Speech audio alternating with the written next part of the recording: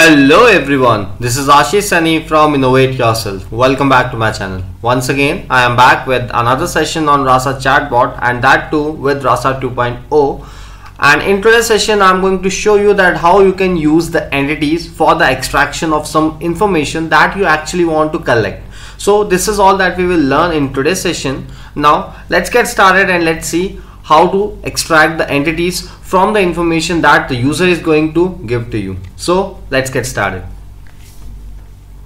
So here you can see this is an example which we took in the last session, right? So there what exactly we have done is we have made a very short story where what exactly we were doing is we were just asking like what is your name. We were asking the bot like what is your name. So bot was replying like my name is Innovate Yourself. So as you can see in here, right? So this is what we have done in there, but today we are going to add one extra feature to the information that we are adding in here. So that extra feature is the entity extraction. So for that I'm going to tell you like what exactly we will do in here is like what I will do is I will simply continue with this conversation. In this conversation, like what will happen is in the initial stage, what will happen, I will say like tell me your name, and accordingly your bot will reply, and also your bot will ask you like what is your name, and also it will ask you like what is your mobile number. So it is going to ask these two informations from you, and accordingly it is going to reply back. So this is all that we will do in here, and that will also include the part entity extraction. So let's get started and let's start by doing it. So firstly go to the nlu.yml, so that at least we will add two more intents in it. One will be for telling the name, second one will be for telling the mobile number. So this is all that we will do in here.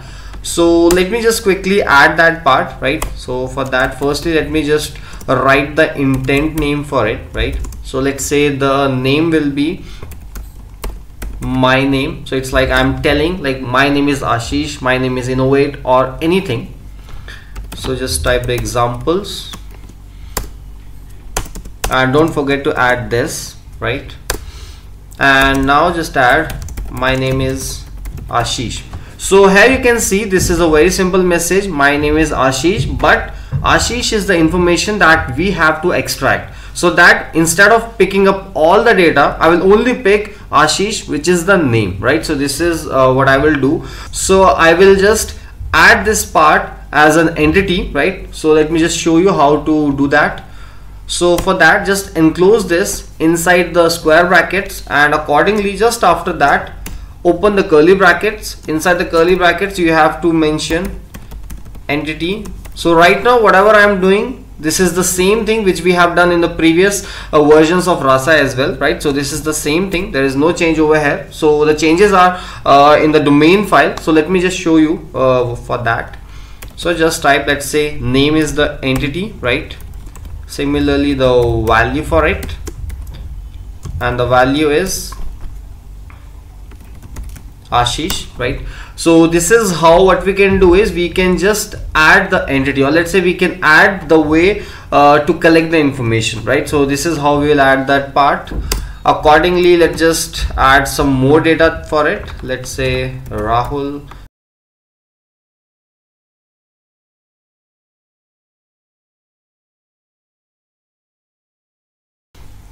Alright, so this is all about the intent, and that intent is my name, right? So this is the first one. Accordingly let me just add the another one as well, and that another one is for the intent for, let's say, mobile number, and just correct the spelling, right? Just type the examples in here. Let me just add it. Let's say my number is, whatever is the number, that is also an information that I have to collect. So just add it inside the square brackets. Let me just add it. Also I can directly add this part if in case I don't want to set the value for it, right? So I can directly put it like this as well, right? So I don't have to put the value, right? So let me just add some more data to it.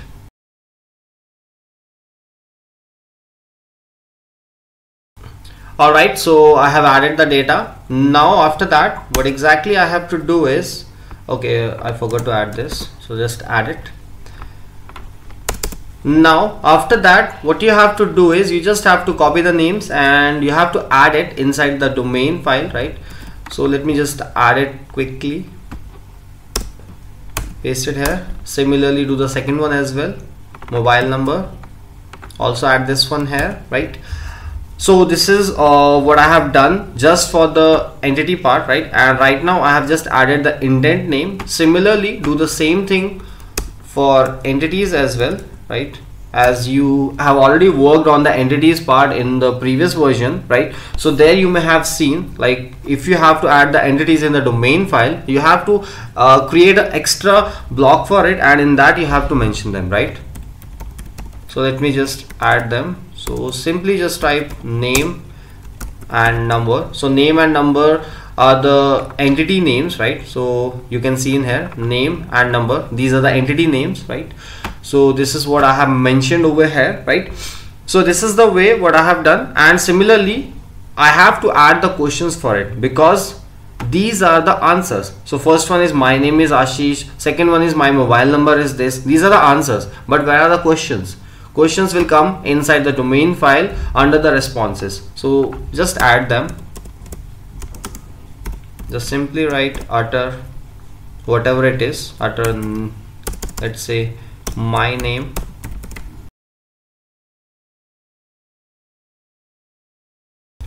alright. So you can see I have added two more questions. First one is what is your name, second one is what is your mobile number. So these are the two things. Okay, let's add one more thing. Let's say utter thanks. So at the end, when I will provide all the information, I will simply say like thanks for providing the values. Alright, so this is what I have done right now. So these are the questions, these are the answers for it. And one more thing is, like here is entity, but entity will not be extracted directly without the format that we have to add in Rasa 2.0, and that format is to go to domain file, inside here, inside the name and inside the mobile number intent, you have to mention it like this. Just put a colon, press enter. So there are two things, one is use entities, second one is ignore entities. So in this way what I will do is, whenever I will say some message and your model will classify that whether it is my name intent or it is mobile number or it is something else. So in that case there must be some entities, so that entities should be added over here, so that whatever entities you want your bot to extract, then only it should be extracted, otherwise it should be ignored if you have added it into the ignored list, right? So let's add it. So this is the beauty, and this is the very useful thing if in case you are having a confusion between the different intents where you are having multiple type of entities, right? So that is the most important and the very good thing for a chatbot, right? So let me just add it here. So in the case of name, I will have name. Do the same thing for the mobile number as well. So let me just add it, and in here just mention number. So this is the way how I can add the entities, right, along with the intents. So which simply means that if in case I am going to say some message and that message is my name intent, and from there what I have to do, I have to collect the entity, or let's say I have to extract the entity. And what can be that entity? That entity can be a name, that entity can be a number, that entity can be anything. But if in case, let's say I want to add some other thing, let's say I want to ignore some entity, and that entity can be an email ID, right? So suppose I don't want to use that part, I want to ignore that. So for that I simply have an option, ignore entities, and in here just mention email. So what it will do is it will extract only name, it will not extract email ID if in case you will mention along with the input message, right? So this is how we can ignore that part, but for now we don't want to use it and we don't have any email ID, right? So that's why I will just remove it. But if in case you want to ignore them, just use it and you will ignore it very easily, right? So just remove it for now, right? So this is how I have done this part. So inside domain I have done this, inside NLU I have done it. So the final thing is you have to make a story for it, right? So let me just add it here. So I'm going to overwrite it, right?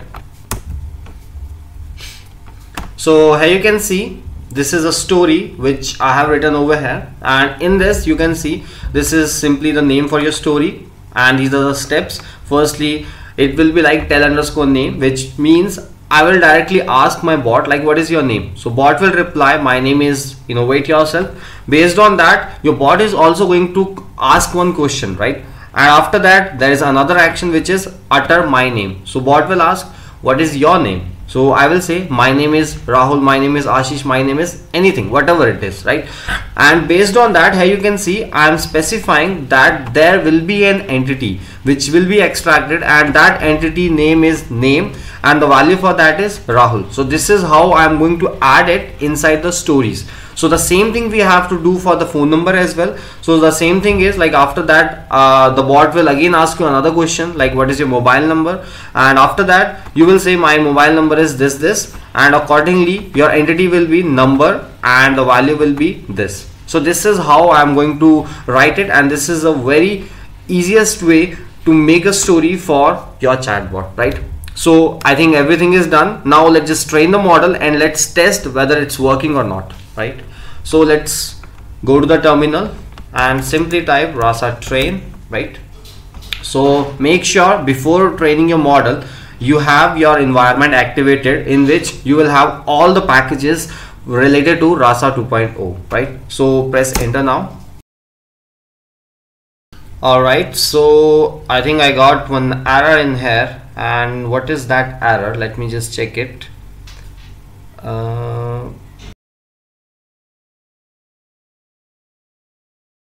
And I guess I know what is the error. Intent is phone number over here. Okay, yeah, this is it.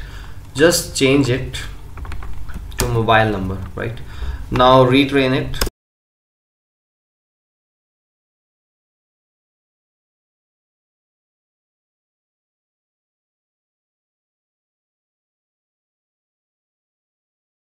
Alright, so you can see the model is trained successfully, right?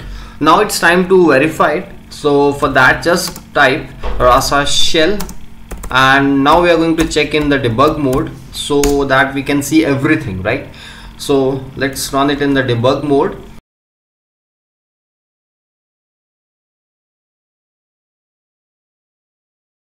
Okay, so now we can talk to the bot. So as per the conversation, as per the story, you can see the first thing is tell name. So that means I am going to initiate and I'm going to ask my bot like what is your name. So let's say tell me your name. So you can see my name is innovate yourself, and what is your name. So now it is asking me like what is my name. So let's say my name is Ashish.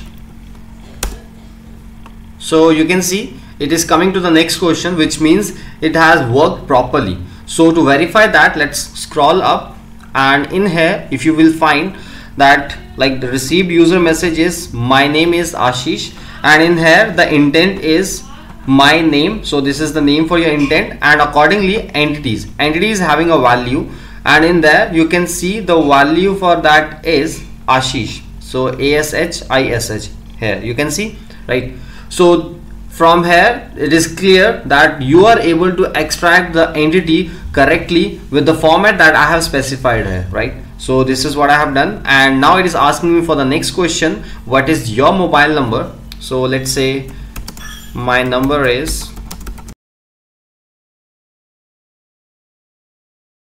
alright. So it is coming to the next answer as well, right? So here you can see like my number is this, and accordingly the name for your intent is mobile underscore number, and also the entity for that is number, and the value for that is this, whatever I have specified. So in this way what we can do is we can extract the entity from the user input that a user is going to specify, right? And I hope now it is clear to you that how you can extract the entity from the information that user is going to give you, and also how you can further use it. Right now we have seen like how we have extracted the entity. In the next session I will show you that how you can store that information using the slots. So that is it for today. I hope everything is clear to you, but still if you are facing any difficulties in understanding the topic, then feel free to leave a comment below in the comment section. And also if you have liked this video, do click on the like button, and if you haven't subscribed to my channel yet, then please click on the subscribe button so that you do not miss any videos from my channel. Till then, bye bye and happy learning.